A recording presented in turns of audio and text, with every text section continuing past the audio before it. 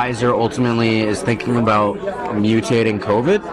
Well, that is not what we say to the public. No, don't tell anyone this. You probably shouldn't tell anyone. You probably shouldn't tell anyone. Okay? We're exploring, like, now, you know how the virus keeps mutating? Yeah. Well, one of the things we're exploring is, like, why don't we just mutate it ourselves so we can create undeveloped develop new vaccines, right?